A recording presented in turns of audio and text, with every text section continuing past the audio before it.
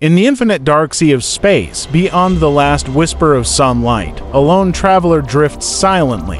It's not a spaceship crewed by astronauts, nor an investigation with a ticket for the return trip. It's Voyager to an old but persistent messenger created by humans nearly 5 decades ago. Most people believe that after crossing the boundary of our solar system, it simply became a silent observer, whispering messages back from the edge of the void. But now something has changed. Voyager to witnessed something that was never intended to move, something that wasn't supposed to be there. For many years, its journey through the interstellar medium had been uneventful, merely particles, magnetic fields, and cosmic silence. Until the silence broke. Until emotion deliberate and unmistakable was caught drifting in the darkness. Something moving with purpose, and when scientists on Earth decoded the strange anomalies, a chilling realization began to settle over them. What we feared deep down might actually be true. Voyager had long passed the planets past Pluto, past Neptune, and past the heliopause, the invisible line where our sun's influence fades and interstellar space begins. Out there, it was anticipated to drift quietly, picking up minor fluctuations in space dust and solar radiation.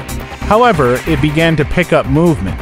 A movement of the kind that does not occur by accident. At first, NASA's Jet Propulsion Laboratory noticed what they perceived to be a blip in the plasma wave data spike that lasted only seconds. These instruments are incredibly sensitive and usually report on changes in particle densities or interactions with magnetic fields, but the signal this time carried an odd signature. It pulsed in a rhythm. It wasn't merely data. It felt like a pattern not natural, not random. Engineers thought it might have been interference, maybe a glitch due to cosmic rays, or even system degradation. After all, Voyager 2 is nearly 50 years old. However, when the same signal came back and with increased strength, they knew something wasn't right. Because the data wasn't noise. It was a transmission. Voyager had seen something, and it had recorded it. When the data was cleaned up and analyzed, something emerged that sent a ripple through the scientific community. There was a small object, about 500,000 kilometers from the probe, moving at a velocity inconsistent with any known natural body in that region. No asteroid belts, no rogue planets, no expected comets. Nevertheless, whatever this thing was, it was not just drifting. It was tracking. The direction of movement was toward the same vector Voyager 2 was traveling. The object's speed adjusted slightly in a way that mimicked Voyager's trajectory. Imagine a predator stalking silently in the wake of its prey, merely adjusting its movements enough to stay in range, but not enough to provoke suspicion. NASA scientists weren't alone in their panic. Independent astronomers and military officials, especially those involved in deep space tracking, were drawn in. They verified it. It wasn't a malfunction. The plasma density readings, the magnetometer anomalies, even slight fluctuations in the probe's gyroscopic data all pointed to a single conclusion: Voyager 2 was not alone, and that company might not be benign. One of the most terrifying facts came not from what Voyager 2 witnessed, but from what it returned. A radio frequency burst, piggybacked onto the regular telemetry feed, contained a digital signal that had no origin in Voyager's own systems. It wasn't programmed to send this, yet it did. When the data packet was decrypted, it included a collection of binary strings that, when plotted visually, formed patterns almost like glyphs. Not natural cosmic waves, not background noise. The construction of these was deliberate. Some likened them to crop circle geometry, others to symbols seen in early human history: spirals, intersections, recursive loops. A group of AI linguists and astrophysicists ran the data through contextual analysis algorithms. The results were horrifying. The signal structure was consistent with what we would expect from an intentional transmission, not coming from Voyager, but rather from something else. Something that had either taken over or was embedded in the signal stream. Whether it was a warning or a message, no one could say for sure. But the implications were clear. Voyager 2 wasn't alone in deep space, and what it encountered might have noticed us back. The scientific community was divided. Some argued this was the evidence we'd been anticipating, evidence that we are not alone. Others were less optimistic, worried that this was a signal of surveillance, or worse, a prelude. In past decades, the thought of extraterrestrial life was mostly relegated to exoplanet discoveries and sporadic signals from far-off stars. But this was close, and it wasn't passive. What made the discovery even more chilling was the timing. Similar anomalies had been observed in months' worth of Voyager 1 data before, but were dismissed as static interference. Now, those readings are being looked at in a new light. And many believe we've been too blind, too arrogant, to consider the most terrifying explanation that someone or something has been watching us longer than we dared to admit. And now, they've made contact.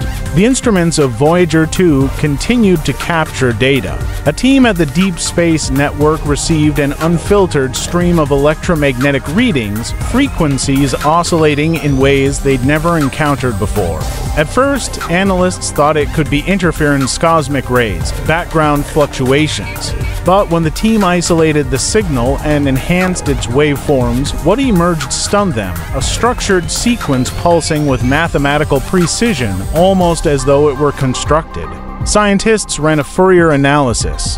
The base harmonic they saw was mirrored in the frequencies of hydrogen but inverted, an intentional modification of the universe's most abundant element.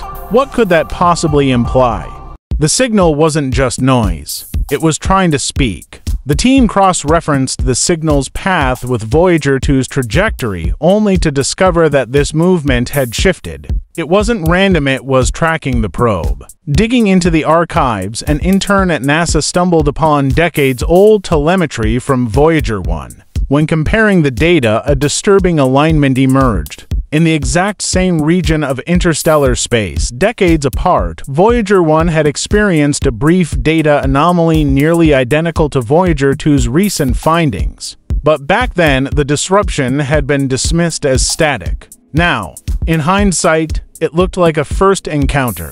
Scientists revisited the Voyager 1 logs and applied modern AI-powered decoding tools to the signal distortions. The result, the waveform matched the current event almost perfectly. This was no coincidence. Something or someone was waiting in the void, and it had encountered both Voyager probes. The implication, this was not the first time we had been noticed. Using precise modeling, the team mapped the anomaly's motion. It didn't follow gravitational arcs like a comet or asteroid.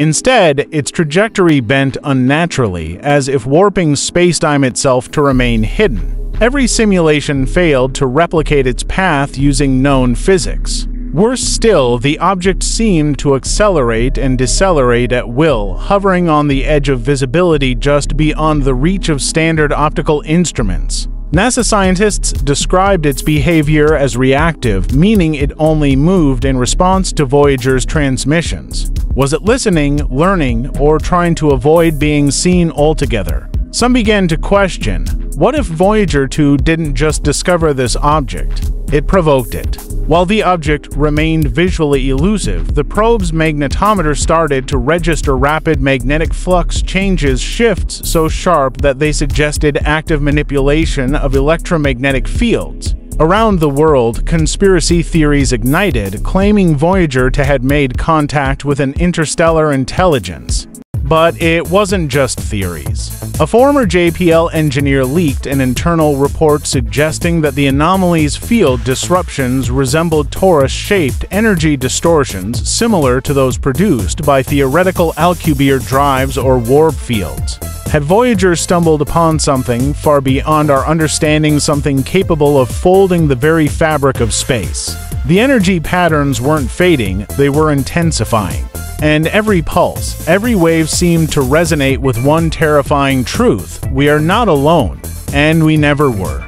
Back on Earth, something even more chilling began to occur. Radio telescopes in Chile, Australia, and South Africa started detecting subtle but repeating echoes of the same distorted frequency that Voyager had recorded.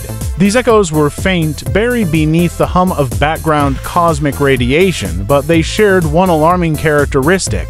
They pulsed in perfect synchrony with the transmission delays of Voyager 2's deep space signals. It was as if something out there was mirroring the probe's activity.